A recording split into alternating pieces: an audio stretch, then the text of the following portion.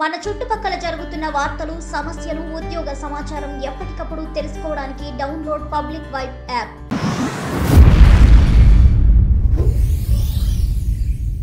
ప్రపంచంలోనే సంపన్న దేశం. ఆపద వస్తే ప్రపంచ దేశాలకు పెద్దన్న. ఆ దేశంలో వైద్య సదుపాయాలకు లోటు లేదు. కానీ కరోనా మహమ్మారిని చూసి విలువలాడుతుంది. వైరస్ సోకి రోగులు ఆసుపత్రికి వస్తే ఏం చేయలేక నిస్సహాయ స్థితిలో డాక్టర్లు ఉండిపోతున్నారు. ఎవరికి వైద్యం చేయాలో తెలియక కళ్ల ముందే ప్రాణం పోతున్నా ఏమీ చేయలేకపోతున్నారు. ఇది ఇప్పుడు అగ్రరాజ్యం అమెరికా పరిస్థితి. అక్కడ కరోనా కేసులు అంతకంతకు పెరిగిపోవడంతో ఆసుపత్రులన్నీ నిండిపోతున్నాయట. బతికే ఛాన్స్ ఉంటేనే సదరు రోగికి బెడ్ ఇచ్చి వైద్యం అందిస్తున్నారట. ఇక న్యూయార్క్ లో ప్రతి గంటకు కేసుల సంఖ్య పెరుగుతుంది. సోమవారం సాయంత్రానికి ఒక్క రాష్ట్రంలోనే కరోనా వైరస్ సోకిన వారి సంఖ్య దాదాపు 60,000కు పెరిగింది. 1000 మంది దాకా మరణించారు. ప్రస్తుతం ఆ దేశంలో 1,63,490 కరోనా కేసులు నమోదు కాగా 3,148 మంది చనిపోయారు. నిన్న ఈ రోజు కలిపి 928 మంది చనిపోయారు. ఎవరైనా కరోనా లక్షణాలతో ఆసుపత్రికి వస్తే చాలు వారికి కరోనా పాజిటివ్ అని వచ్చేస్తుందట. ఇంకెంతమంది ప్రాణాలు ప్రమాదంలో పడతాయో తెలియని దుస్థితి. అయినా అమెరికాను లాక్డౌన్ చేయడానికి ట్రంప్ సర్కార్ భయపడుతుంది. ఆర్థికంగా న్యూయార్క్ నగరం కేంద్ర బిందువు కావడం వల్ల లాక్డౌన్ విధిస్తే ఆర్థికంగా దెబ్బ పడుతుందన్న కారణంతో వెనకడుగు వేస్తోంది. మెట్రో రైళ్లు యథావిధిగా నడుస్తున్నాయి. నిత్యావసరాల కోసం దుకాణాల ముందు ప్రజలు బారులు తీరుతున్నారు. అటు న్యూజెర్సీ,